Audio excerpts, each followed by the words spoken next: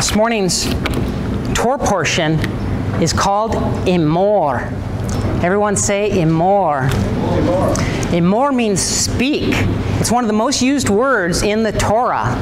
And we're going to learn how God speaks to us and why he speaks to us. And it's your Torah portion, and you're going to learn beautiful things about how it's all about holiness. God is speaking to us through his word, and we know with the revelation of Yeshua that the word became flesh and dwelt among us and gave us even greater understanding of the written Torah. In this week's Torah portion, it covers the holiness of the priests and why Yeshua has to have a bride without spot or blemish. Because Torah says that a priest can only marry a virgin. And it's going to talk about the holy days. And it's going to talk about the holy place. In the Mikdash, the tabernacle, the holy place had the menorah and the table of showbread and the altar of incense. So all of these things from chapter 21 through 24 in Leviticus is with a focus of different aspects of holiness that he's speaking to us so that we can be a kingdom of priests. It's no longer just the Levites who are intended to be priests, but all of God's people who will be renewed and sanctified, just as his original covenant with Israel was to have priests from every tribe. And this is what Yeshua has renewed so that we can be a kingdom of priests. This is why he says, know ye not that you will be priests, and sometimes it's translated as priests and kings with me in the kingdom, speaking of the millennium, but it's actually supposed to be translated a kingdom of priests. He's the king and he's the high priest, and we will reign as holy priests underneath him. And if you look at this word Emor in the Hebrew, you have an aleph, and you have a mem, and you have a resh. The aleph is the first letter of Elohim. The mem you could look at as the word for Messiah, or you could look at it as Maim is waters, and in prophecy, waters always represent peoples, nations, and tongues. So Elohim is speaking to the people through his word, and this resh is the word for Rosh, which is the head. It's like the ultimate prince. It's the word for prince or for the head, which is Yeshua. So whether you look at the mem as being Messiah or the resh being Messiah, we know that he's reaching his head people through Messiah, his word, and this is how he speaks to us.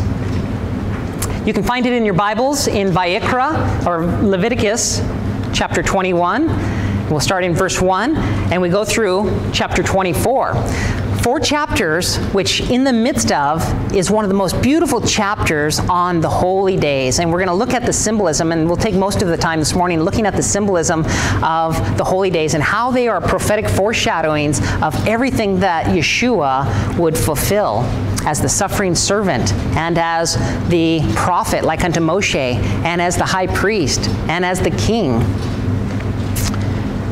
Chapter 21 and 22 covers the laws for the priest to know how to be holy as an example for the people. Chapter 23 is the laws on how to keep his holy days, which starts with the weekly Shabbat and then goes into the annual holy days.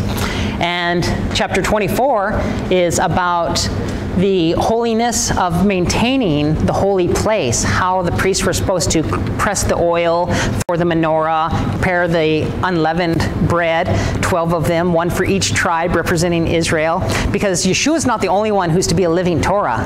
This shows us that each one of us from each one of the tribes is to be a living Torah. Yeshua is just our example. He came to show us the way. So the fact that it's unleavened bread and that there's 12 of them shows that we too are to be unleavened with sin. So the very first verse says, Vayomer. Here you can see that Emor, the word right here. Vayomer Adonai el Moshe. Emer, again. So you see it 2 places. And spoke Adonai el Moshe, to Moshe, saying, Omer there. See it in 2 different places? El Hakonim, the priest, B'nai Aharon, the sons of Aaron. This is who you're supposed to tell this instruction to.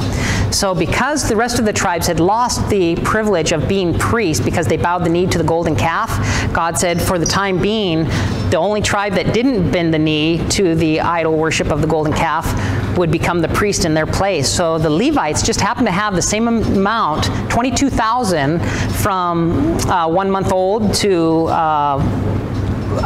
1 month old and older basically, was the same number of the firstborn that were intended to be priests from all of the other tribes. 22,000 basically lost that privilege by bowing the knee to idol worship. And so here we can see this root word omer in 2 different places. And the whole focus of this beautiful portion is about holiness and the beauty of holiness. 1 Peter 1:15 says, "But now you must be holy." So the New Testament isn't promoting, like many Christians say, that Yeshua came to be the Holy One and to be an overcomer so that we can continue to sin and be unholy. We are called to holiness. He's our example. But now you must be holy in everything you do. How much? Just in what we say, or just in what we do? Or how about even what we think, the source of everything? In everything. Just as God, who chose you to be his children, is holy. For he himself has said, and then Peter quotes the Torah in saying, "You must be holy because I am holy." That's from Leviticus. Ephesians 1:4, Paul says, "Just as he chose us in him before the foundation of the world, that we should be holy and without blame before him in love." So this first 2 chapters are going to talk about the laws of holiness for the priest as an example. Chapter 21 says, Adonai said to Moshe, "Speak to the Kohanim, the priests, the sons of Aharon, saying to them, no Kohen is to make himself unclean for any of his people who dies." So when you're a set-apart person, even death or being in close association with death was a way of making yourself unclean, because God is only the source of life. There's no death in him. He's light, and there's no darkness in him. He's only love, and there's no mixture. So what he's teaching through the priest is, don't let there be any mixture of life and death, light and darkness. Be an example.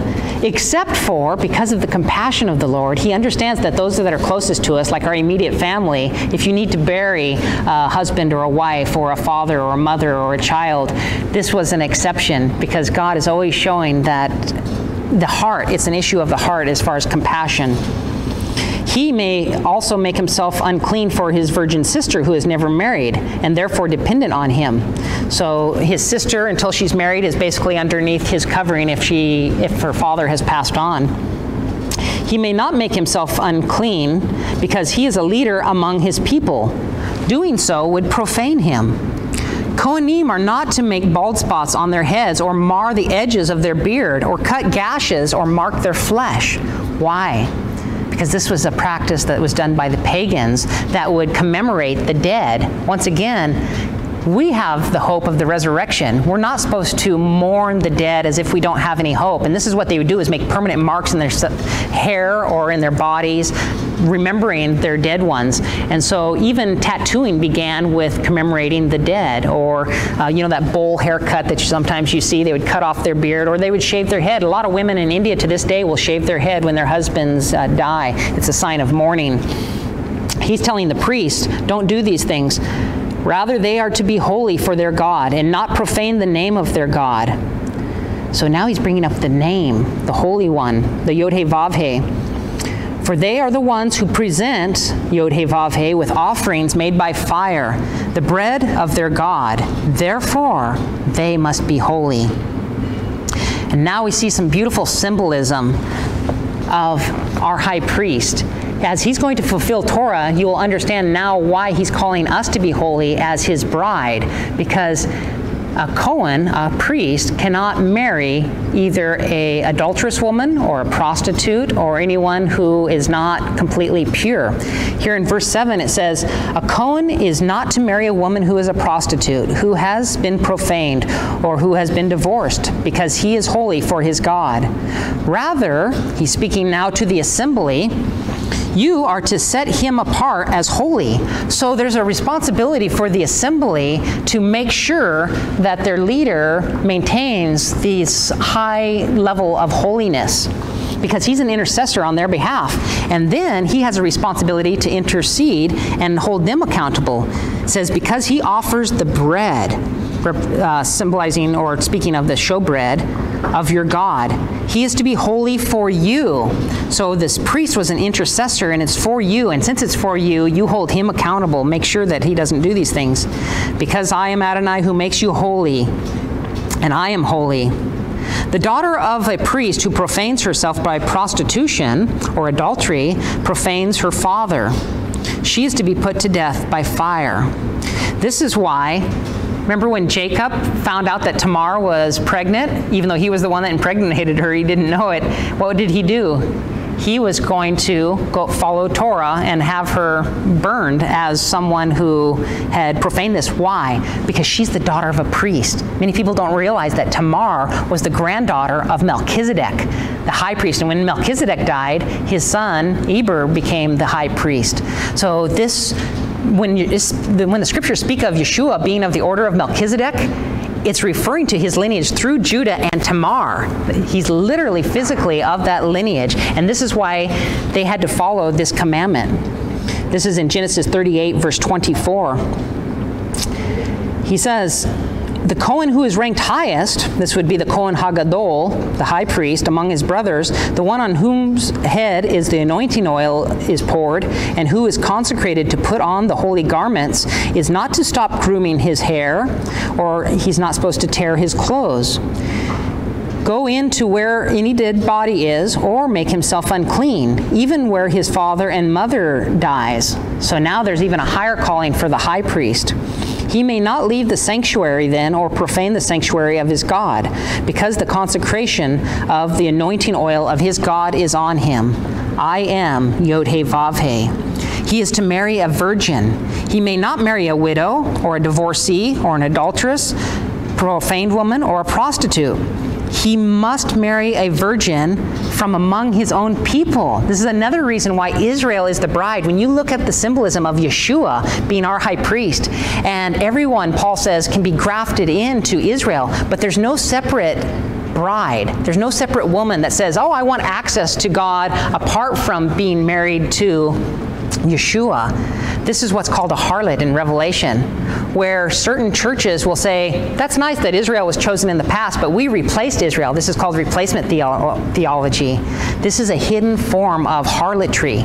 God intends for us to be grafted into the bride who is from his own people. And there's beautiful symbolism in these glimpses of Messiah. We go through a process in studying the Torah called the parties. Parties is an acronym for the Peshat, the Remez, the Drosh, and the Sod. The first letter of each word spells orchard or garden. In the Hebrew, parties is like the Garden of Eden, where we get deeper and deeper into the word and the fruit that comes from Torah.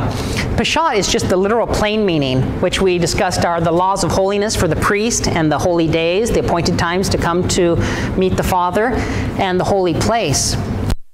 In the Remez, which is just beyond the literal, we go a little bit deeper, and we see that God's character through this whole Torah portion, in him speaking to us through his word, which is ultimately made flesh in Yeshua, is all about him making us holy even as he's holy. And where the word could not fully show us what holiness looked like embodied in human flesh, the word became flesh and showed us total selfless love in laying down his life. And so we see hidden glimpses of Messiah. And here we're speaking about the priest. The first glimpse that we're going to see is the priest has to seek a pure bride. And we just learned that she must be from his people, his own tribe. Now Yeshua is from the tribe of Judah, but the greater tribes are the whole house of Israel. And so we see why Revelation speaks about the virgin bride and symbolism of the 144,000 coming from every one of these tribes. We will also see in chapter 23 a prophetic glimpse of Messiah in the purpose, the prophetic purpose of the holy days. Every one is pointing to both his comings, first coming and second coming. And then in the last chapter, we will see symbolism of Yeshua in the holy place furnishings. Even the menorah represents him, and the table of showbread, and the altar of incense. And so ultimately, we don't just take this head knowledge and say, oh, now I understand these things. It's all about our application. How do we apply it to our own lives? He's our example. He's showing us how to be holy. He lived a life of self-denial, fasting and praying, complete connection with the Father. Everything that he had done was because of his connection to the Father, and you have that same connection. You have that same access to the Father. This is why he said, even greater things you will do, because where he was one in one body, we are many, and we can do these great works around the whole world. And so in this context, he was saying even greater things you will do through the Ruach. So when we get into chapter 23, then we will dissect this symbolism, showing Yeshua in each one of the holy days. But I just wanted to show you kind of what the different sections of, going from the literal Pashat to the Remez, and then the Drosh, going deeper into the anomalies of the word. Everything reveals Yeshua. And this is what he would have brought out as he walked along that road to Emmaus, and the disciples, after his death, didn't even recognize him. And he says, "What are you speaking of?" And he said, "Have you not heard about this, the prophesied one, the prophet of God? He came and he died, and he began to expound the scriptures, the Torah, everything it says pertaining to himself." This means the way that we should read Torah is to look for these hidden glimpses of Yeshua. Everywhere it's pointing forward to him. And what a beautiful description of our high priest, the bridegroom, and how he must marry a virgin. And she must be grafted into Israel so that we can be a set-apart bride. We see in verse 16, Adonai said to Moshe, "Tell Aharon, none of your descendants who has a defect may approach to offer the bread of his God. No one with a defect may approach. No one blind, lame, with mutilated face or body, a broken foot or a broken arm, or hunchback, stunted growth, a cataract in his eye, or festering, running sores. No one descended from Aaron, the Cohen, who has such a defect may approach to present the offerings for Adonai made by fire. He has a defect and is not to approach to offer the bread of his God. He may eat the bread of his God, both the especially holy, the most holy, and the holy, only he's not to go in the curtain or approach the altar because he has this defect, so that he will not profane my holy place. Because holiness makes us perfect. Everything's pointing to, what he's doing is he's not judging negatively somebody who has a defect, but what he's saying is, in perfect holiness, you will be completely restored. So nothing that is a cause of sin, like a defect, is to be in close proximity with that which is eternal. And this is what he's representing here. He says, "I am Adonai who makes them holy." So Moshe said these things to Aaron and his sons and to all the people of Israel. Now, the sons of Israel, as this Torah portion began saying, speak to the Kohanim, the priest, to the sons of Aaron. The sons of Aaron were to be the priest. They were from the tribe of Levi. Not every Levite was a priest, though. Every priest was a Levite, but not every Levite was a priest. This is because Levi had three sons, Gershon, Kohat, and Merari. And only Kohat had a son named Amram, who was the father of Moses and Aaron. So you can see why not every Levite was a priest, only those who were sons of Aaron. This is a picture from my whiteboard 2 years ago, and I kind of diagrammed this for you. So I thought rather than rewriting it on the board, I'll just show you from 2 years ago that Jacob had 12 sons, and one of those sons was Levi. Levi had three sons, Gershon, Kohat, and Merari. Many people don't know why Amram and his sons were chosen over the other two brothers. But when I brought out the meanings of the names, whenever you have a question as to something significant in the Word of God, go back to the Hebrew. The Hebrew explains so much. There's symbolism everywhere. Gershon means exile or foreigner. And so the foreigner has the ability to be grafted into Israel, but the foreigner cannot, apart from Israel, be a kingdom of priests.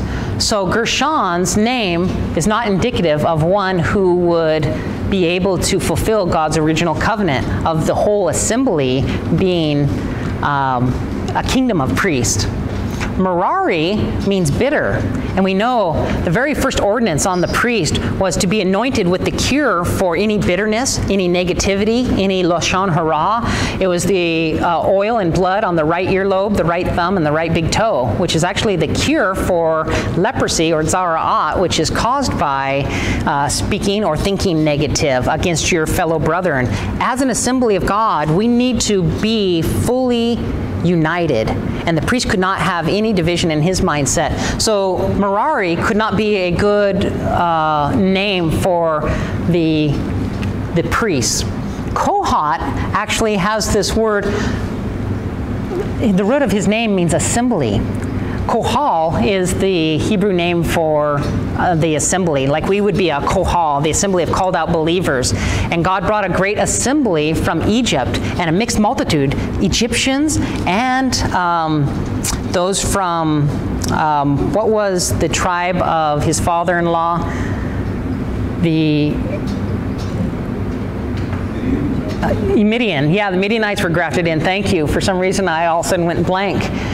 There was this ability to be grafted in to the greater assembly. Well, Kohat is got the same root of Kohal, meaning assembly. And then Amram, Am is people, Ram is exalted, just like Avraham or Avram. So this assembly of exalted people is what the Hebrew lineage is actually signifying. And then Amram has Aharon. And so we can see the priestly lineage coming from Levi to Kohat to Amram to Aharon, and only the sons of Aaron, which were Nadav, Avihu, Eleazar, and Hamar, could be priests and their offspring. Of course, Nadav and Avihu did something that God didn't ask them to do in his presence, and so they were harboring darkness and came into that light and were killed. So that only leaves Eleazar and Hamar. Eleazar ended up becoming the high priest after Aaron died. So you can kind of see today, those that we call Cohen with the last name Cohen, or Levite, or any of these, most likely Cohen would have to be a descendant of Eleazar or Hamar. So that just kind of gives you a little overview of who the priests are. But that wasn't God's original design. He had intended for all of Israel, all of them, the firstborn, to be a kingdom of priests, each one of us. And this is what Yeshua is restoring in all of us. Exodus 19:6 says, "And ye shall be unto me a kingdom of priests and a holy nation. These are the words that you shall Emor unto the children of Israel." Then the prophets, we know that Isaiah says, unless they speak according to the Torah and the testimony, there's no light in them. So we always love to have a double witness in something from the prophets that confirms what was written in the Torah. Isaiah 61:6 says, "But you shall be named the priest of the Lord. Men shall call you the ministers of our God, and you will eat the riches of the Gentiles, and in their glory you will boast."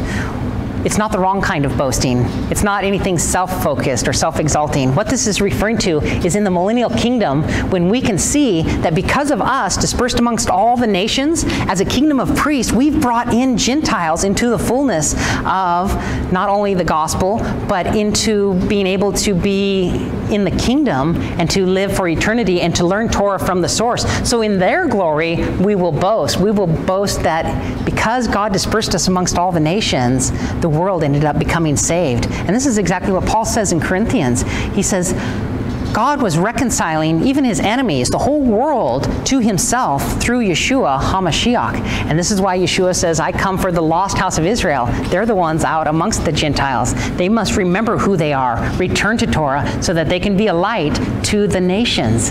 This is the true gospel. So we'll go through chapter 22, and then we will look at the holy days. Adonai said to Moshe, "Tell Aaron and his sons to separate themselves from the holy things of the people of Israel, which they set apart as holy for me, so that they will not profane my holy name. I am Yod-Heh-Vav-Heh." So when we profane, when we take something holy and we make it common, look at how it's associating it with not only profaning God, but profaning his holy name.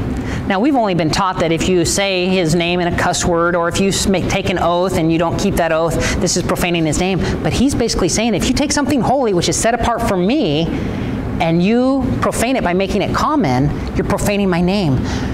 What does that say about Shabbat? As we're leading up to Leviticus 23, and the very first holy day is the weekly Shabbat, this has been set apart from the foundation of the world, from creation, for only holy use. And when we say, that's nice, God, but I need to work, or I need to buy and sell, or I need to do my own thing, me, we're not only profaning the Sabbath, we're profaning him and his holy name. So this has huge implications as we are seeking to be called out of the world and the false system and return to the mindset of being a holy people, a royal priesthood. We need to really take to heart these serious things that he's saying. Anything that has been set apart as holy for the Lord, we have to maintain as holy. And this is why God moved from the fourth commandment saying just to remember the Sabbath and not to work in it, to later, by the time that Israel entered the land, he had added an additional word which went from zachor, which means to remember. Shamor means to guard and protect it. This is to keep it holy, to do whatever you can, like you would take care of your wife, or you would tend to a garden, take care of Shabbat. This is why we prepare for Shabbat a day in advance, and so that we don't have to do anything that would profane the day or the Lord. He says, tell them, any descendant of yours throughout all your generations who approaches the holy things that the people of Israel consecrate to Adonai and is unclean will be cut off from before me. I am Adonai. And this is why Babylon fell. Because remember, Belshazzar, who was grandson of Nebuchadnezzar, brought out these holy things that Nebuchadnezzar had remained, even though he had captured many things from Jerusalem, he'd kept them in a special room so they would continue to be set apart, not used and intermixed with the pagan culture. And Belshazzar brought them out for his party, basically saying that I'm equal with God, I can use these holy things. And it was that night that that hand wrote on the wall, Mene, mene, tekel, upharsin. You have been weighed and found wanting. Your days have been numbered. And that very night, Cyrus, the anointed one, came and dammed up the Euphrates River and captured Babylon. And in so doing, set the Jewish people free and returned them to Jerusalem years later to restore the temple. And so you can see how God works. But what was the very night that this occurred on? The night that he was using these holy things and profaning them. Verse 4 says, any descendant of Aaron with zara'at, this is that disease that's caused by lashon hara, negative speaking, or a discharge, is not to eat the holy things until he is clean. Anyone who has touched a person made unclean by a dead body, or who has had a seminal emission, or who has touched a reptile or insect that can make him unclean, or a man who is unclean for any reason, and who can transmit to him his uncleanliness. The person who touches any of these things will be unclean until evening, and is not to eat the holy things unless he bathes in water. So if for some reason you become unclean by touching something dead or being associated with someone that's unclean or sick, we realize that we're unclean until sundown. And then we bathe our body, and then we're made clean again. And this is the process of God always returning us back to that purified state. After sunset, he will be clean, and afterwards he may eat the holy things because they are his food, but he is not to eat anything that dies naturally or is torn to death by wild animals, and thereby makes himself unclean. I am Adonai. So even blood makes one unclean, ceremonial unclean, and this is why even a woman would go through a mikvah once a month after her period of nidah, it's called in the Hebrew, and then she's made clean again. And man, whenever he would kill an animal or make a sacrifice, he would go through this process of cleansing. And you even see the laver outside of the tabernacle, because they were making sacrifices before they would go into the holy place. Even the priest had to wash that blood off of their hands.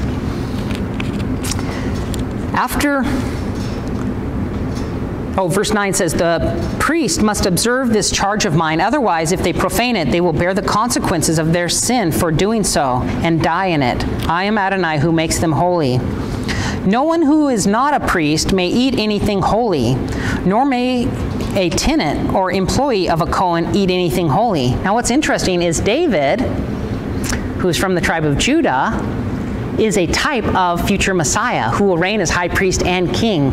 And there was certain intermarriage between Judah and Levi early on, even though the Torah says for you to marry within your tribe. So you see, when David came from the battlefield and he was famished and he came in, the priest gave him the old unleavened showbread, and David ate it, and he was there in the holy place, which is a type of future Messiah who will be in the holy place as both high priest and king. And this is why Yeshua said to reign on the throne of David. If a Cohen acquires a slave, either through purchase or through his being born in his household, he may share his food. If the daughter of a priest or Cohen is married to a man who is not a Cohen, she is not to have a share of the food set aside from the holy things. But if the daughter of a Cohen is a widow or a divorcee and has no child, and she's sent back to her father's house, being under his covering as when she was young, she may share in her father's priestly food. But no one, not a Cohen, is to share in it. If a person eats food by mistake, he must add 1/5 to it and give the holy food to the priest. They are not to profane the holy things of the people of Israel, for they have been set apart for Adonai, and thus cause them to bear guilt, requiring a guilt offering by eating their holy things. Because I am Adonai, who makes them holy. You see how many times he keeps reminding the people, I am Adonai, I am holy, I'm the one who makes you holy. Be holy, even as I am holy. Throughout these passages, you see him reminding us over and over and over again.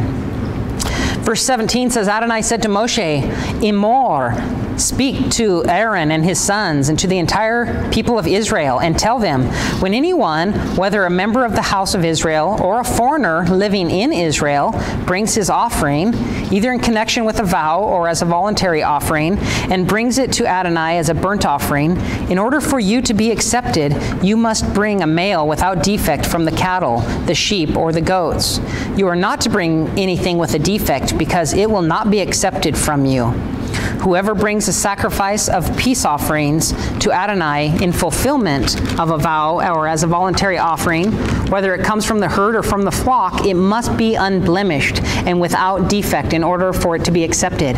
This is the original sin of Cain.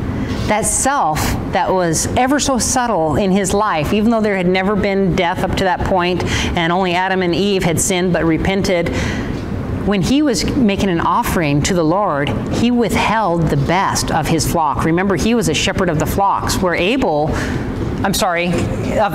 Cain was produced the fruit of the land, and Abel was a shepherd of the flocks. And whether you're producing food and fruit, like we do at Sukkot, we bring an ingathering of harvest before the Lord as an offering, or whether you're bringing an animal, it's to be the best, without blemish. And Cain, we're told from the Dead Sea Scrolls, brought substandard. He saved the best for himself and gave the substandard produce to the Lord. This is why his sacrifice was not accepted. It wasn't because it was fruit versus animal. It was because of the self involved in holding back the best for ourselves. Verse 22 says, if it is blind, injured, mutilated, or has abnormal growth, or has festering or running sores, you're not to offer it to Adonai or make such an offering by fire on the altar to Adonai. If a bull or a lamb has a limb which is too long or too short, you may offer it as a voluntary offering, but for a vow it will not be accepted. An animal with a bruised, crushed, torn, or cut genitals you are not to offer to Adonai. You are not to do these things in your land, and you're not to receive any of these things from a foreigner for you to offer as bread for your God, because their deformity is a defect in them. They will not be accepted from you. Adonai said to Moshe, when a bull, sheep, or goat is born, it is to stay with its mother for 7 days, but from the 8th day on it may be accepted for an offering made by fire. However, no animal is to be slaughtered together with its young on the same day, neither a cow nor a sheep or a ewe. This is because of the compassion of life. The mother is the life giver. And all of us come from a mother. So in these sacrifices, you know that every single one of these, a lot of them are a year old or younger. They've come from a mother, but you don't sacrifice a mother with the young. You want to perpetuate life. If you were to bring mother and young together, not only would it be an abomination, but it would end that whole species. And this is the premise for why God says, do not cook a kid, a young goat, in its mother's milk. It's the compassion that milk is used for the sustenance and growth of the child. It's not the fact that meat and cheese can't be eaten together, because we know even Abraham brought meat and curds before the Lord, and they were eaten and accepted. So we have to understand all of these Torah commandments in their proper context. He says in verse 31, you are to keep my mitzvot, and obey them. You are not to profane my holy name. So once again, even keeping his mitzvot, which are holy, and obeying them is likened unto honoring God's holy name. He says, I am to be regarded as holy among the people of Israel. I am Yod-Heh-Vav-Heh, who makes you holy, who brought you out of the land of Egypt to be your God. I am Adonai. Now this is the lead up, the great context in which he gives the holy days, these meeting times, the Moedims, for him to meet with us, because speaking is all about relationship. First you speak to create something. Then you want to instruct that something, right? As children, of course, we procreate, but God speaks things into existence, and then he instructs his children.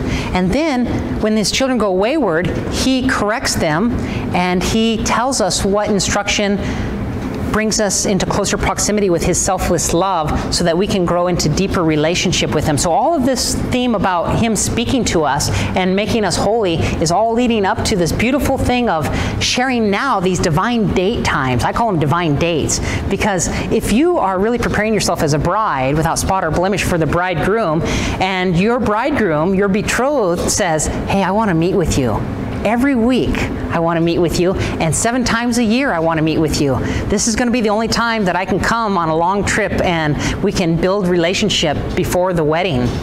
And we say, that's nice, but I think I'll come a day late. Or maybe I'll come a day early. Or maybe I'll come, as some people say, well, every day is holy. They say this to justify not keeping Shabbat, right? Well, every day is holy to the Lord. No, not every day is holy. Every day is common and it's for work. The 7th day is holy to the Lord thy God. In it you shall not do any work, the 4th commandment says. You or your son or your daughter, your manservant, your maidservant, your ox, your cattle, even the stranger within thy gate. For in 6 days the Lord made the heavens and the earth and the sea and all that is in them. But on the 7th day he rested, and he blessed it, and he sanctified it. He did 3 things. We always, when we open up Shabbat, have the kids say, Shekinah, what 3 things did God do on the first Shabbat? Amen. It's great. Do you want to share what the holy days of the Lord are? No? Yeah. Okay, go ahead. Say it real loud. The holy days. You want to come up here so everybody can hear you? Every Shabbat, we remind the children what the purpose of Shabbat is, and that Shabbat's not the only holy day, but that there's other holy days. And so we will see. Here, you can stand in front, okay, so that you can, because you might not be able to see. Okay, go ahead. The holy days are the weekly one is Shabbat, and then... Where are they found? Leviticus 23. Very good. The weekly one is Shabbat, and then there's Passover, then there's Matzah, which is the Feast of Unleavened Bread. And there's Shavuot. 50 days later. Yom And then in the fall is Yom Teruah, right? Then Yom Kippur, then Sukkot, and then Sukkot is 7-day feast. It's the feast of the ingathering of the fall harvest. And after the 7 days, the 8th day is called what? Shemini Atzeret. Very good, which means the 8th day assembly. And what's the other name for Shemini Atzeret? We rejoice in the Torah, because Torah is completed. The whole Torah cycle is completed on that day. It's called Simchat Torah. So it has 2 different names. Very good, Shekinah. Well done. It's so wonderful to constantly bring these things to mind, not only for our young children, but for all of us, because like our forefathers, it doesn't take but 1 generation. If you assimilate and you let go of Shabbat and you observe other religious practices, these things will be forgotten in 1 generation. And so it's so important to reintroduce them as God is waking us back up to return. So in Leviticus 23, we are going to see these holy days, and we're going to talk about the symbolism. In the past, you can find videos where I've shared on how to observe them, what the moon is doing, what the sun's doing, what the agriculture is doing. But today, I think we will focus on more of how they prophetically point to Yeshua, and why our brother Judah does not recognize Yeshua as the Messiah yet. He will, but this has a big part of why he's not recognized yet. The very first one, Leviticus 23, Adonai says to Moshe, tell the people of Israel the designated times of Adonai. This is these divine dates, which you are to proclaim as his holy convocations, are my designated times. So these are not the feast of the Jews, as the world calls them. He says, these are my designated times. and these are holy. And remember what he said, if you profane something that's holy, you're profaning my holy name. So it's very important for us as the descendants of Israel to observe these appointed times that are his. And he starts off in verse 3, work is to be done on 6 days, but the 7th day is a Shabbat of complete rest, a holy convocation. You are not to do any kind of work. It is a Shabbat for Adonai, even in your homes. So he starts off. And then we know that this is commemorated in the 4th commandment. It goes all the way back to creation. Before there was ever Israel, before there was ever a Jew, this was for all mankind. God set apart the 7th day for rest. Why? Because children of God are princes and princesses. They're free. They're not slaves. A slave works 7 days a week. But free men, they rest, especially on their father's holy days. Exodus 31:13 tells us that this is the sign. A sign in Hebrew is ot. It's like a mark. Hasatan has a sign, a mark, a counterfeit in these days that are not Shabbat. Islam worships on Friday, Roman Catholicism and most of the Protestant world on the day of the sun, the first day of the week. But the 7th day is the sign between God and his people, and it's like the diamond on the ring of the betrothal. He says, you are to speak to the people of Israel and say, above all, you shall keep my Sabbaths, for this is a ot, a sign between me and you. How long? Just for a couple years? Forever. Throughout all your generations, forever. Amen. We know it from Isaiah 66. It is forever, because he says, when there's a new heaven and a new earth, all flesh will come before me on the new moons and the Sabbaths. So if he orchestrated this from the foundation of the world, and it's going to be in the renewed world, why would he ever do away with it in between? He hasn't. He says that the very purpose of this throughout all of our generations is so that you will know that I am Yod He Vav He, who sanctifies you. This is exactly what we're talking about today. Through the observance of these holy days, we will remember, and our children will remember, that it's him who makes us holy by observing these holy things. Now we realize it's not burdensome. It's not rules and restrictions. These are laws of love and how to love him and how to be made holy and how to draw near to him. Because light cannot coexist with darkness. And through sin, which is the transgression of the Torah, we have been separated from him. Isaiah 59:2 says that as well. So it's through re-embracing these that we can draw near to him. And this is what a loving father desires. All of his instructions are laws of love and how to draw near to him so that we will be children of light once again. Isaiah 56:6 and 7 says, everyone who keeps from defiling the Sabbath, I will bring to my holy mountain. Now this goes greater than just Israel. He's saying everyone who keeps from defiling Sabbath, these are those who are grafted into Israel, who are observing Shabbat, who can't even trace their lineage. What is he saying? They're going to be in the millennial kingdom. That's what it means that he's going to bring them to his holy mountain. Then he goes into the annual holy days. So the 7th day is every week that we observe this. This is a divine day. But then there's 7 times throughout the year. And what's interesting is if you count Shabbat as the first one in Leviticus 23, and then you look at, we will say the 7th day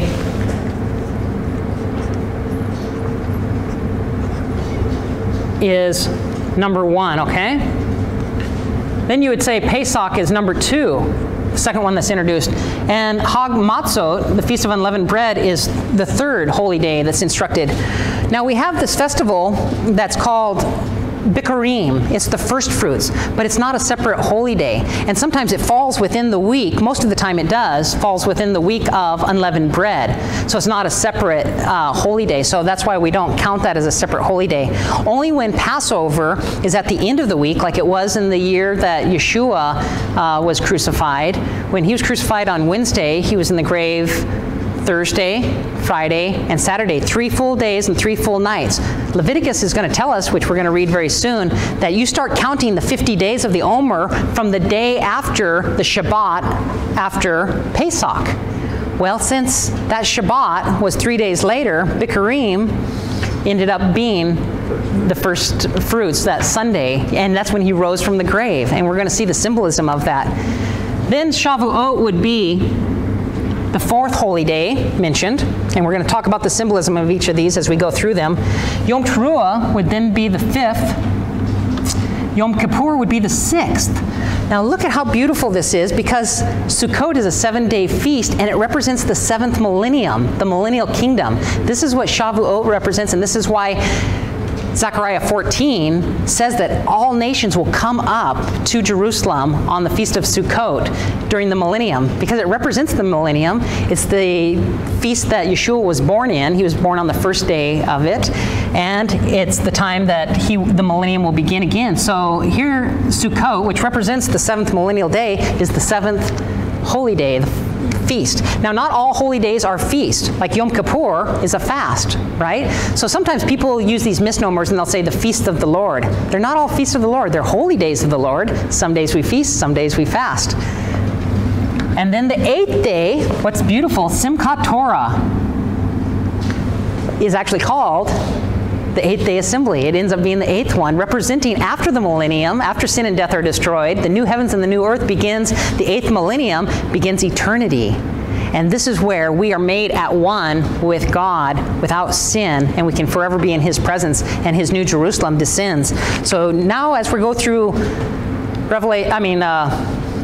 Leviticus 23, you can see the 7 and 8 holy days that we are discussing, and we'll look at the symbolism of them. Verse 5, in the first month, on the 14th day of the month, between sundown and complete darkness. Now, when is sundown? Is it at the beginning of the day or at the end of the day?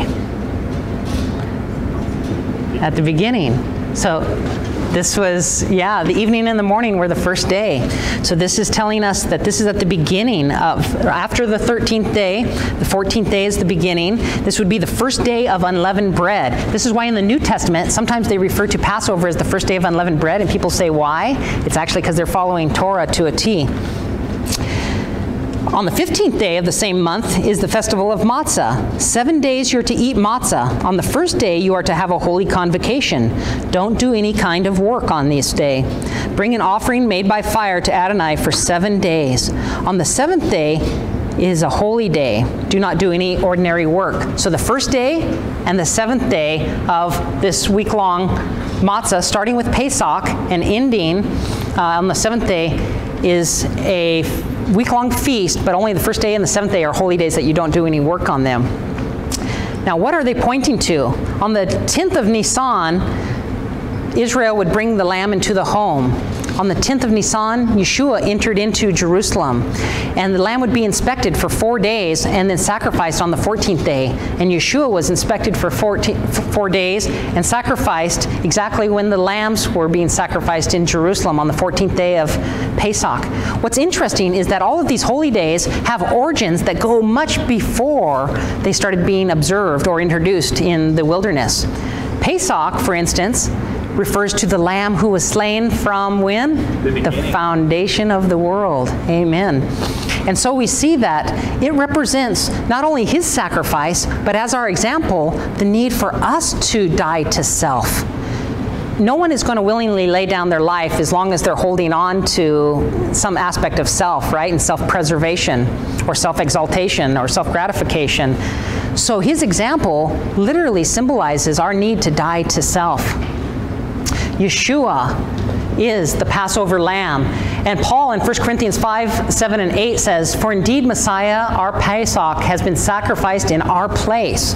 Therefore, let us keep the feast, not with old leaven, neither with the yeast of malice and wickedness." This is that division, the bitterness of people dividing themselves from one from another. The apostles understood this, and this is why 50 days later, what is the purpose of the 50 days as we're counting the Omer? To be in complete unity, one accord. It says they were in one accord in Jerusalem. If they were not unified, and if they were not at the place where He placed His name, the Spirit of God would not have poured out upon them. It says that we are to observe this feast with the matzah, the unleavened bread of sincerity and truth. It's beautiful. Hag matzah is what we call it in the Hebrew. And we are reminded of Yeshua, how He was beaten and stripped and pierced, much like the matzah is stripped and beaten and Isaiah 53 refers to this fulfillment in the suffering servant. You know, his first coming, he didn't come as a Messiah. Messiah means Mashiach, which is anointed as king. They never saw him anointed as king, so how can they call him Messiah? It would be against Torah. But they did see him beaten and sacrificed. And in this way, he fulfills Isaiah 53 and the prophet like unto Moshe of Deuteronomy 18. Isaiah 53:5 says, he was pierced for our transgressions. He was bruised for our iniquities. The chastisement of our peace was upon him. And with his stripes, we are healed. You see the little piercings and the stripes, much like Yeshua was. This amazing symbolism that teaches us that we need to not only die to self, but we need to live a sinless, holy life. This is what unleavened bread represents. And then ultimately, this gives us new life so that death cannot have any hold in us. This is what leads to those who will be resurrected. And he's the first fruits of the resurrection, the Bikurim. And so we see the priest would come.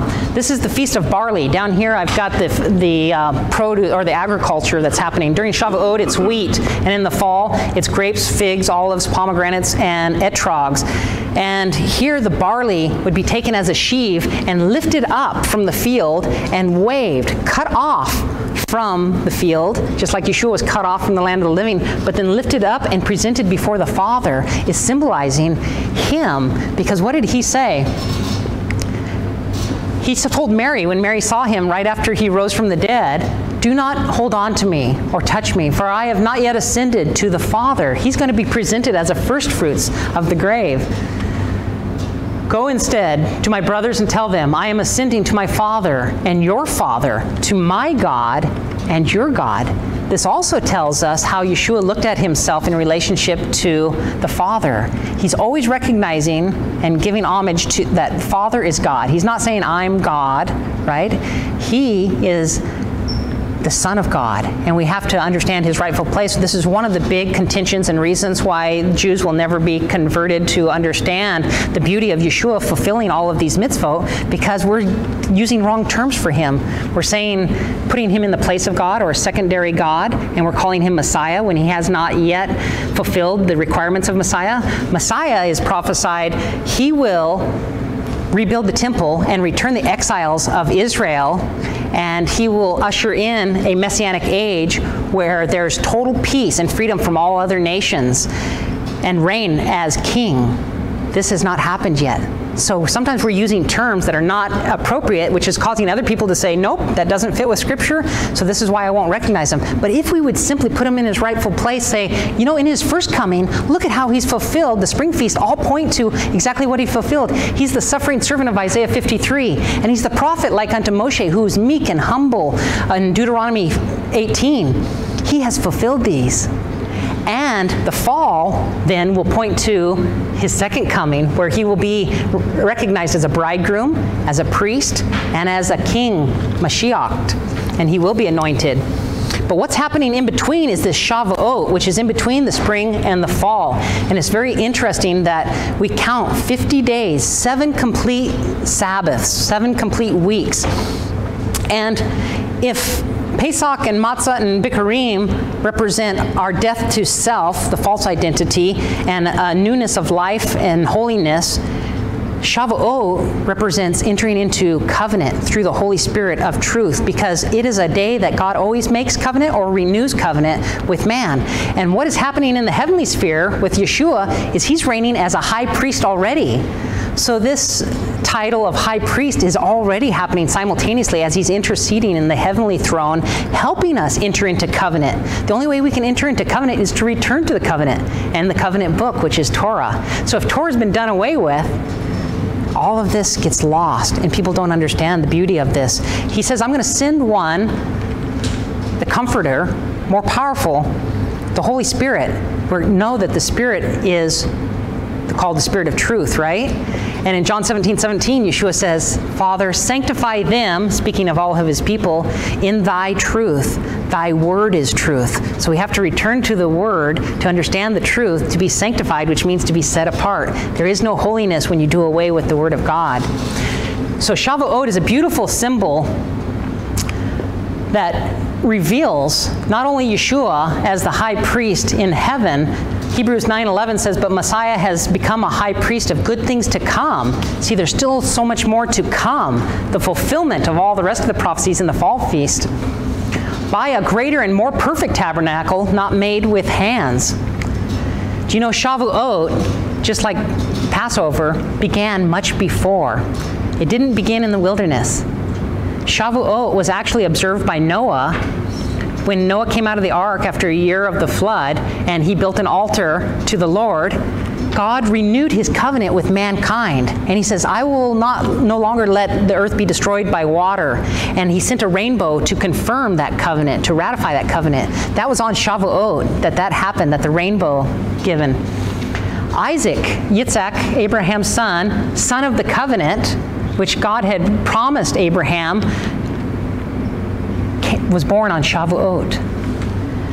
The Ten Commandments and all of Torah was given to our forefathers on Shavuot. God made covenant. This was the time of the betrothal with the future bride. So many people, another misnomer, say that God married Israel on this date. No, he just betrothed her. The wedding comes on Yom Teruah, much later. This is the betrothal. The bride has to remain in waiting without spot or blemish until the bridegroom comes back. The bridegroom will always go and prepare a place off of the father's house called a huppah for the wedding. And during that time, she needs to be watching and waiting, keeping herself pure, and then he comes back on a day that she doesn't expect, usually on a dark day, so that he can surprise her with his whole entourage and herald, which is a new moon. This is the only holy day that falls on a new moon. And he comes and gets outside of her house to surprise her, usually after midnight, and blows a trumpet, and then the heralder proclaims, behold, the bridegroom cometh. Well, this is exactly what's being described from the Old Testament to the New Testament, from Joel to Paul, about the second coming on Yom Teruah on this exact date. This is what it's foreshadowing. But some of the significant things that happen on Shavuot is that the Spirit of God will always descend when the people are unified. Noah and his wife and his 3 sons were unified after coming out of the ark. Israel was unified at the base of Mount Sinai. The apostles were unified in Jerusalem. The Spirit of God comes down as a flame of fire to the point where it's even scorched the mount. Now it's called Jabal el-Laz, but Sinai over there in Saudi Arabia has scorched granite at the top so much that it's melted the granite and turned it to glass. To this day, it's blackened glass. You can see the glory of the rainbow, the glory of the Holy Spirit on Pentecost. That's one indicator. The other thing is that languages are understood, and everyone could understand what God was saying, but it scared them. So they said, God, no longer speak to us. Speak to Moses, and whatever he tells us, we will do. And this is how we got the written Torah. Otherwise, if our forefathers had not been afraid of God's voice, he intended to speak to us intimately. And that's what today's message is all about, speaking, how he wants to speak to us. A relationship is only built on communication. And a bridegroom and a bride love the sound of each other's voice. So we shouldn't be afraid of God's voice. But we see this even symbolized, the flame of fire and the voices, in that on Pentecost, on that very day, it said that the Spirit of God descended like flames of fire upon their head, and everyone heard the message of Yeshua and how he had fulfilled prophecy in their own tongue. The true fulfillment of the gift of tongues is understanding these languages. So beautiful how we see symbolism of it in Noah, Yitzhak, Israel, the disciples. And we have to remember that on this day that we're counting up to, which is 1 week and 1 day from today, we want to be unified so that God can descend his Spirit upon us and empower us all the more to give this beautiful message to the world. Now we come to the fall, Yom Teruah, the day that Messiah will receive his bride on a day of trumpeting. Paul says the Lord himself will come down from heaven with a shout, and with the voice of the archangel, and with the trumpet of God. 1 Thessalonians 4:16. He's quoting Joel. Joel also talks about it as a day of trumpeting, and there's probably 8 to 10 different scriptures that talk about this day, hidden in prophecy throughout the Old Testament prophets, referring to the day of trumpeting being the day of the Lord. So this is how we see, just like he fulfilled the spring feast point by point in his first coming, now we're going to start to see what is yet to come and how he's going to fulfill the fall feast. Yom Kippur comes 10 days later. What's interesting is that Yom Teruah, new moon feasts, are usually observed over 2 days. You set 2 days aside because you don't see the moon and you're not sure which one of the dark days is the actual first day of the month. So if you took the first 2 days out of Tishri, and then Yom Kippur begins on the eve of the 9th of Tishri, which begins the 10th day of Tishri, you have 7 complete days in between there. And what's amazing is that in the 12 steps of a Jewish wedding, they have preserved this symbolism in that a bride remains in the huppah for 7 days. So there'll be 7 days between Yom Teruah and Yom Kippur that the bride, he's caught up his bride on Yom Teruah, and he takes her, according to Isaiah 26, into his chamber for a little while during the indignation, because the indignation is the 7th plague, the fall of Babylon on the earth. And so he's actually hiding his bride in the heavenly huppah for 7 days, and then coming out on Yom Kippur. And Yom Kippur means, Kippur comes from the root word to cover in Hebrew. So it's like a veil that's covering us, and that gets lifted on Yom Kippur. The bride comes out of the huppah, and she knows him even as she is known. And then there's multiple things that happen on Yom Kippur. Usually the year of Jubilee is announced. The kings are always coronated on the year of Jubilee and on Yom Kippur. And judgment. Not only are we made at one after coming out of the huppah and seeing him, having that veil lifted, there's that one-ment for us, but what's happening for the earth? Judgment.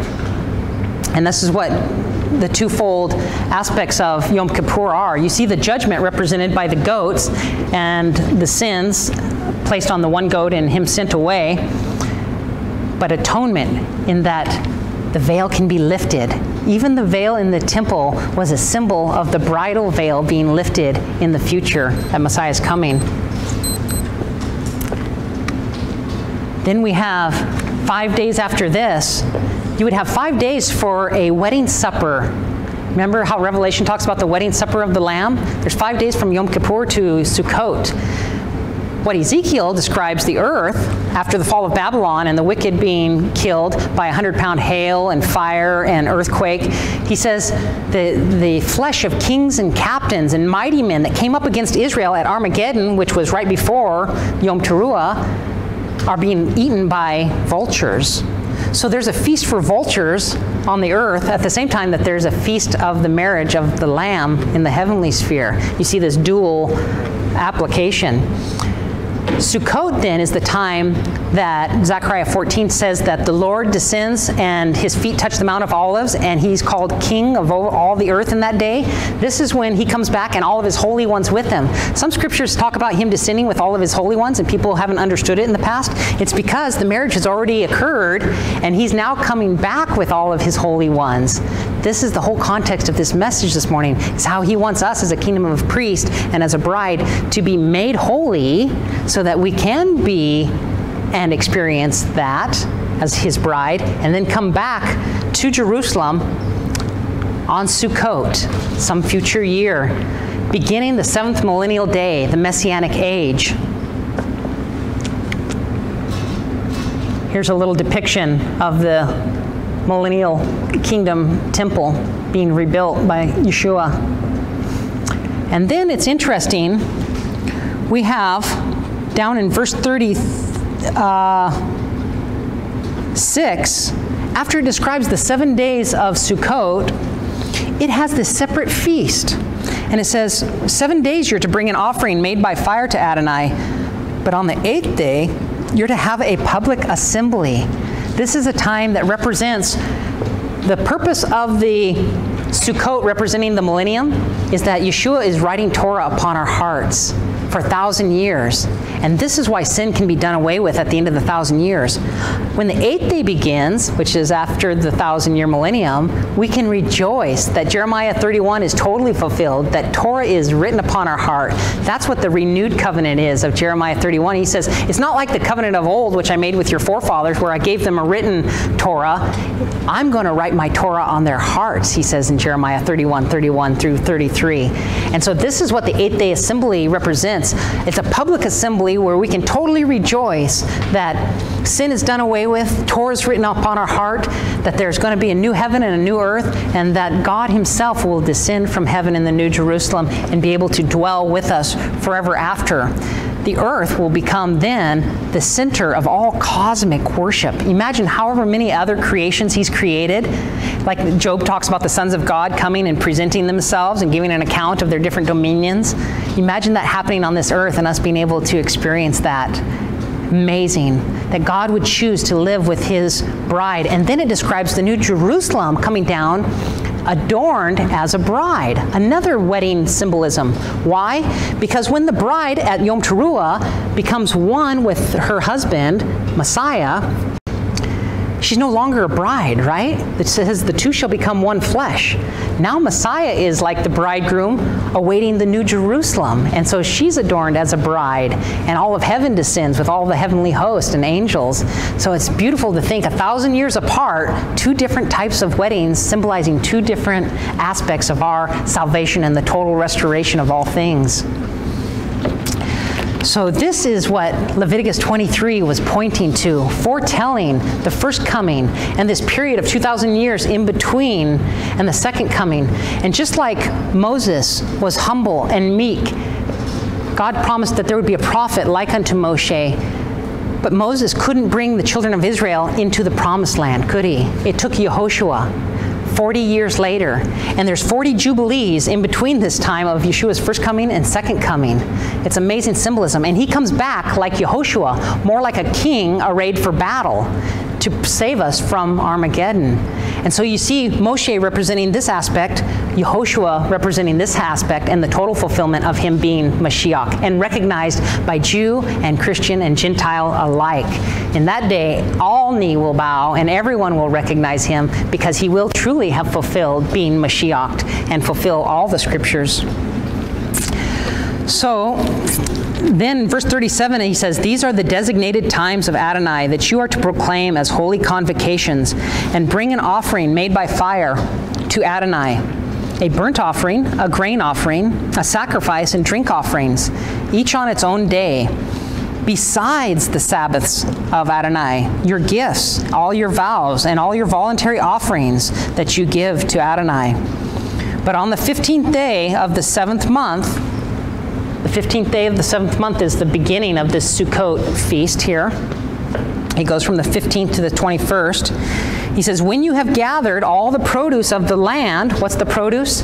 The grapes, the figs, the olives, the pomegranates, the etrog. So when the prophets refer to the day of the Lord and refer to him treading down the winepress of his wrath, this is because the grapes are ripe at that time. He's telling you the exact time of year, which is late September, early October every year.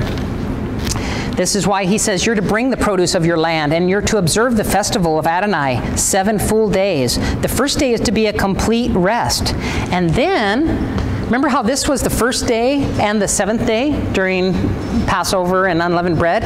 Here, the holy day is the first day and the 8th day, because he wants our focus to constantly be looking forward to that 8th day. A complete rest, no work. On the first day you're to take choice fruit, palm fronds, thick branches, river willows, and celebrate in the presence of Adonai your God for 7 days. So here's here it is. Here's the 4 species that we just described here. So you have the palm frond, you have, this is the myrtle here, palm frond's the longer one. Then you have the curly willow, or the willow by the brook, and then the etrog is held in the hand. That's the palm of good fruit. Each one of these is symbolized for Sukkot, the millennial day, representing every different kind of person. The beautiful thing is that some plants have fragrance but don't produce fruit. Some plants have fruit but don't have a fragrance, like the date palm. The curly willow has neither fruit nor fragrance, but the myrtle is fragrant but has no fruit. The etrog is the only one that has a beautiful fragrance and it produces fruit. And what this represents is spiritually, is some people have the fruits of the Spirit and they're like a fragrant aroma to the Lord. That's having both. producing good works. Other people do good works, but they have no knowledge of Torah. They don't know why they're doing it. They just think, well, this is what's to be done, right? So they might not necessarily have the fruits of the Spirit, but they produce good works. Other people, vice versa. But the etrog is the ultimate goal of the millennium, having Torah written upon our hearts so that we are a fragrant aroma to the Lord. And this represents our prayers as well as the fruits of the Spirit, which are love, joy, peace, patience, goodness, kindness, faithfulness, self-control, all of these things that are made manifest when the Spirit of God truly resides in us. And so this is a beautiful symbol that the millennium begins with people of all different types that are going to be learning Torah. Not everybody's perfected at the beginning of the millennium, but by the 8th day, everyone can rejoice in the Torah, Simchat Torah, that Torah is fully written upon our heart, and then we'll all be represented by this priceless etrog. Verse 41 says, you are to observe it as a feast to Adonai 7 days in the year. It is a permanent regulation, generation after generation. Keep it in the 7th month. You are to live in a sukkah for 7 days. A sukkah is a temporary dwelling. Why? Because the millennium is just a temporary period compared to eternity. And it's not going to last forever, because there's going to be a new heaven and a new earth. So when the children of Israel were in the wilderness, they dwelt in booths, also temporary dwellings. This reminds us not only of the past, but it also reminds us of the future and the millennium, but ultimately looking forward to eternity. So that generation after generation, you will know that I am the one who made the people of Israel live in Sukkot when I brought them out of the land of Egypt. I am Adonai, your God. Thus Moshe announced to the people of Israel the designated times of Adonai. It's so beautiful. Now the focus of him speaking to us moves from us being holy priests and knowing how to observe his holy days and what they were pointing forward to now looking forward to being able to officiate in his holy place. And what the symbolism of the holy place represents is our sanctified walk, the process of being made holy, which has a need for, after the cleansing in the outer court, you come into the holy place and you see the showbread, which represents Torah, and us being living Torahs. And you see the menorah, which represents the light of God shining through us, even though that we're fallen humanity, just like the oil flowed through the used undergarments of the priest and could be a great light. And the menorah always illuminated the Torah across the room from it. And then right in front of the veil was the altar of incense, which represents our prayers, which ascend as a fragrant aroma. These three aspects are all necessary, not one can be missing, in our process of sanctification, being made holy. We need to be studying the Torah and having it written upon our hearts. We need to be a light to the nations. That means living it out. We can't be a light unless we're living it out. That's why he says not only hear, but do, right? That's what Shema means. And then constant communication with the Father will enable us to have the same power that Yeshua had over sin, to be overcomers.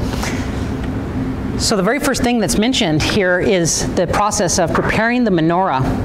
In closing, chapter 24 here is only 23 verses. Adonai said to Moshe, order the people of Israel to bring you pure oil. This is representing the desire of God's people to obey. In a pure heart, a pure child will always say, yes, Daddy, trusting that what he says is right and good and in their best interest. And this pure olive oil is to come from crushed olives, representing that our characters are refined and processed back to that place of a child through tribulation and trial and the crushing ordeals that we go through. So Israel is to bring pure oil from crushed olives for the light. And remember what David said? Thy word is a lamp unto my feet and a light unto my path. So God's word is actually the light that shines through us. To keep lamps burning always, not like the 5 virgins who let their lamp went out because they didn't have enough of God's word written upon their heart. Outside the curtain of the testimony, in the tent of meeting, this word meeting here is actually the tent of Moed. The holy days are called Moeds in Hebrew.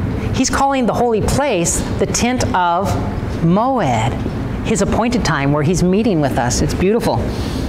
Aaron is to arrange for the light to be kept burning always, from evening to morning. Another clarification that evening becomes first and then the morning. We in our spiritual walk, move from darkness to light. And so God has put everything in the solar system to relay this message to us, that he's moving us from darkness to light. The day begins in darkness, moves to light. The week goes from common to that which is holy at the end. The month moves from the dark part of the month, that's the beginning of the month, to the lightness of the full moon. The year, the solar cycle, begins in the wintertime. This is when the sun is seen the least. There's the least amount of light, and moves to the summer solstice, which is the majority of light, more than darkness. So you can see everything that God has put, even in his creation, to show us that he's going to move mankind, even though he's fallen in sin, from darkness to light. And here Aaron is to keep this light burning eternally, from evening to morning. This is to be a permanent regulation throughout all your generations. He is always to keep in order the lamps, the pure menorah, before Adonai. You know, it's one of the only pieces of furniture that is pure solid gold, has no wood on the inside of it. Most other things, even the Ark of the Covenant, is acacia wood with overlaid gold. But being a light represents that this gold was hammered, just like the olive oil was hammered and crushed and pressed. The gold was even crushed and hammered and pressed. And it represents that God purifies us through the trials and tribulations that we go through. Sometimes we receive crushing blows. Sometimes we go through horrible beatings and tribulation. But if we will allow it, it will be for our good. If we will keep our eyes on him and not allow bitterness or cynicalism to creep in. Yeshua says in Matthew 24, when the love of many grows cold, when iniquity shall abound in the last days, the love of many will grow cold. So we have to be careful to guard ourselves against that, to not let our love grow cold, to be like the hammered pure gold that just shines the light of his love, because we're reflecting his light. We have no light of our own. And this is another symbol in the solar system of the moon, having no light of its own, but when fully facing the sun, it can fully reflect the light. All of these beautiful symbols are constantly to remind us. Verse 5 says you're to take fine flour and use it to bake 12 loaves. Before we get into that, there's a beautiful text in 2 Corinthians 4:6 that says, "For God, who commanded the light to shine out of darkness, hath shined in our hearts to give the light of the knowledge of the glory," and glory in Greek is doxa, which means character. The character of God's selfless love is what is going to be shining forth from us, in the view of Yehoshua, who's the greatest revelation of that selfless love. This is what the menorah is all about. And just like he's the living Torah and we're to be living Torahs, he's the menorah as the example, but we're also to be lights and little menorahs. John 8:12 says, "Then spake Yeshua unto them, saying, I am the light of the world. He that followeth me shall not walk in darkness, but shall have the light of life." And in Revelation, we know that the assemblies of called out believers, messianic believers that have the commandments of God and the testimony of Yeshua, are identified as menorahs. Remember, the 7 branches of the menorah are in Revelation 2 through 4. John 3:19 says, "And this is the condemnation, that the light came into the world, but men loved darkness rather than the light, because their deeds were evil." Light will always expose what's happening in the darkness. If you're selfless, you'll say, "Yes, Father, I have sinned. I'm sorry. Let it be exposed. Let me be cleansed." But if you want to hold on to a sin, this is when you don't want the light to shine on it. And this is the way the majority of the world was. Now this showbread, 12 loaves, each one was a gallon of flour. And God told Moses to have Aaron arrange them in 2 rows, 6 in each row, representing the 12 tribes of Israel, on the pure table before Adonai. He said to mix with the flour frankincense in each row to be an offering made by fire to Adonai in place of the bread as a reminder of it. Regularly, every Shabbat, he's to arrange them before Adonai.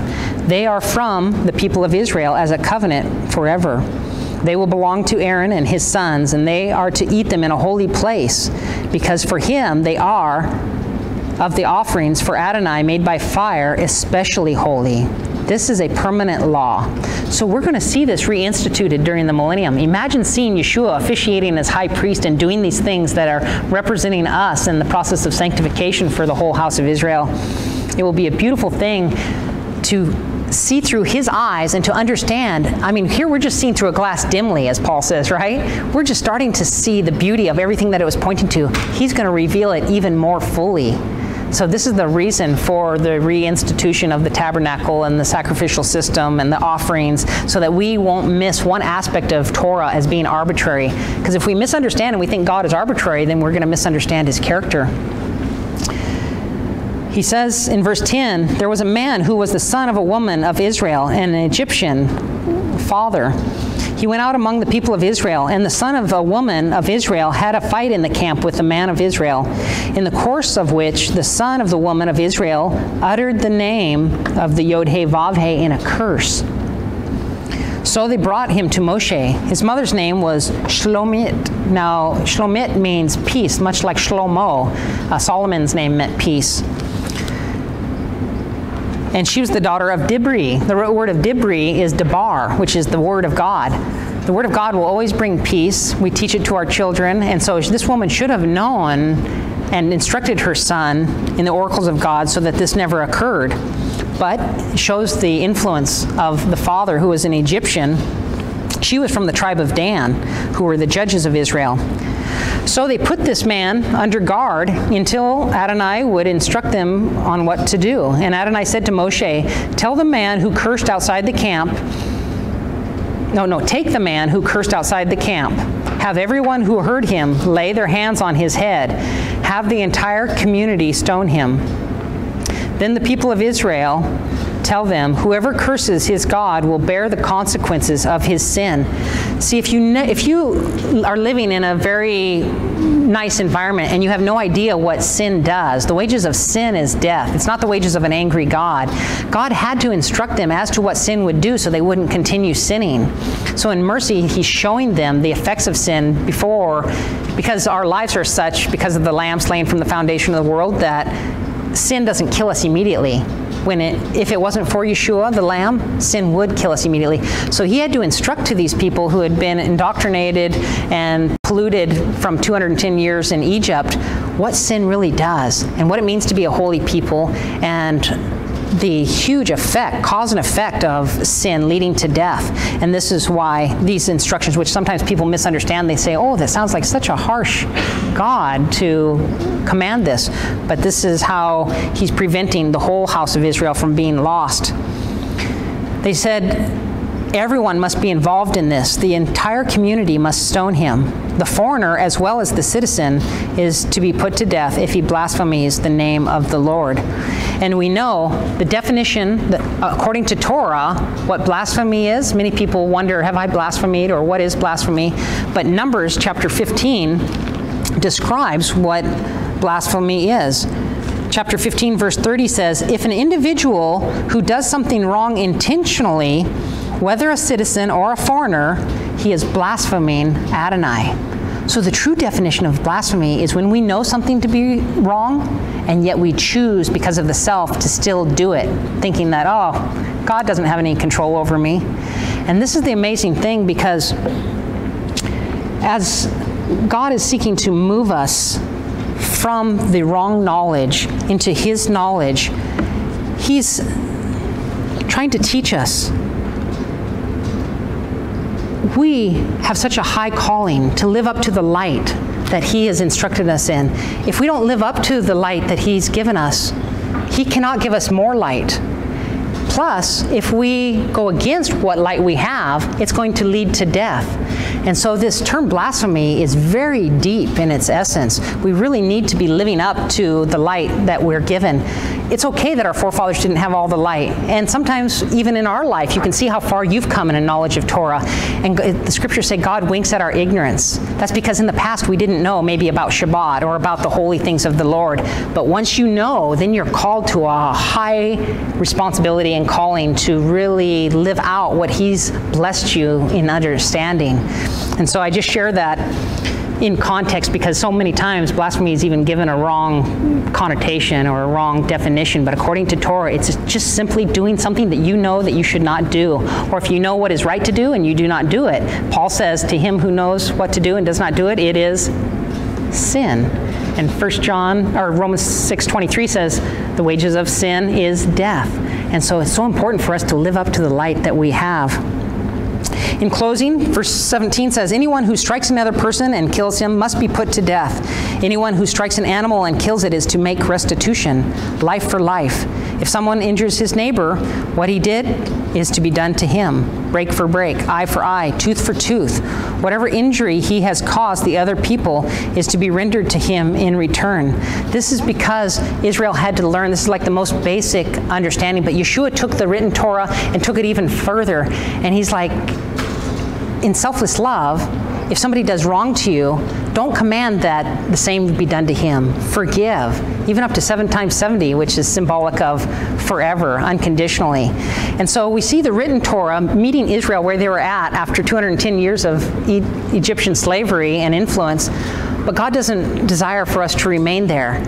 Through Yeshua's first coming, he has taken the Torah and expounded upon it, showing the principles of selfless love in a higher walk of spirituality. And in his first coming, if he said, the Torah says, you shall not commit adultery, but I say to you, you shall not even think about a woman wrong in your mind. Now he's taking it from action to even our thoughts. And if he's doing that in his first coming, imagine what his second coming will be like when he's teaching us Torah on a whole nother level. Now, even beyond the thought, it has no place in us, no desire to gratify the self, self-exalt oneself over another, any form of self will be totally eradicated through writing Torah upon our heart, and it'll be the pinnacle of having Torah written upon our heart in that spiritual walk that God takes us through, which many people misunderstand a lot of times because of the way it's written to Israel in ancient times. It doesn't mean that he desires for us to remain there. He was trying to shock them into realizing the seriousness of their sin and what they're doing to one another. But then ultimately, if something happens in the future and you have this understanding, you have more of a forgiving spirit, totally devoid of self, not wanting to see anyone harmed. And this is the beautiful progression of the Word, which was once written, then became flesh, and now is going to dwell amongst us. Each time it gets better and better, and we get more holy by being in close proximity and learning from Him. So with that, let's stand and close out this Torah portion. It is so beautiful to see all of these symbols, even Yeshua as the living bread of those 12 bread in the tabernacle. Everything is pointing to Yeshua as an example for us to be made holy and to walk in holiness. So I encourage you in that walk, and when you see a brother fail, don't condemn him. Lovingly put your arms around him and encourage him on the spiritual journey that we're all on together. Abba, Father, we thank you for revealing yourself to us through your Torah, the beauty of how you desire for us to be made holy and to be a kingdom of priests once again in a renewed covenant with you, to meet you on these beautiful divine date times throughout the week and throughout the year, to be made holy on your holy days. And as we set apart your holy days, we become set apart as your holy people, Father. Now we can see the symbolism of each one of these beautiful instructions, and how, Father, you even desire for us to dwell with you in your holy place, and how holy you are. So we just pray that as we are on this walk, Father, you would forgive us for our shortcomings, that you would continue to have mercy on us and recreate us in your image, Father. Continue to reveal yourself to us through Yeshua and the beauty of his selfless love, which is a total exemplification of your character, so that by beholding, we might become changed into your likeness. We truly desire this, Father, and we thank you for bringing us together in these last days to return your people that have been dispersed amongst the nations back to you through returning them back to your Torah. We love you and we thank you for this high calling. In your holy name we pray. Amen.